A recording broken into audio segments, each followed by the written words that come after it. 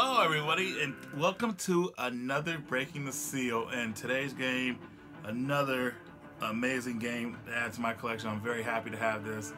I have the previous games in the series, even though the fourth game is only on PC. And that is Broken Sword for the PS4. Can you believe that? Broken Sword 5 came out for the PS4 and Xbox 360. Oh, Xbox One, but I don't have that system. So, but yeah, this is really cool.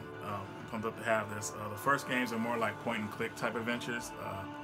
They came out on PS1, PC. The third game came out on Xbox and PS2 in Europe. The fourth game came out on the PC, but the third and fourth game were more like they weren't like point-and-click. You kind of like could control the characters where they go, so it kind of took away from the game. But this one takes the series back to the roots, which is pretty cool. So looks very interesting. So let me stop yammering and let's get to opening this sucker. So very cool voice acting too. I heard the original voice actor for the dude, I forgot his name. He's been in all 5 games, so that's pretty cool.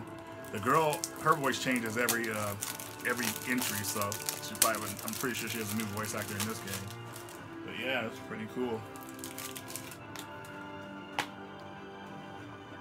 Yes, and check this out. Something you guys know I like. A manual. Yep, that's right. They didn't mess around, so I got a manual with this sucker. And the manual looks like it has a comic book in it, which is pretty cool. So that's awesome. Little comic strip and everything of the story. Check that out. Isn't that cool?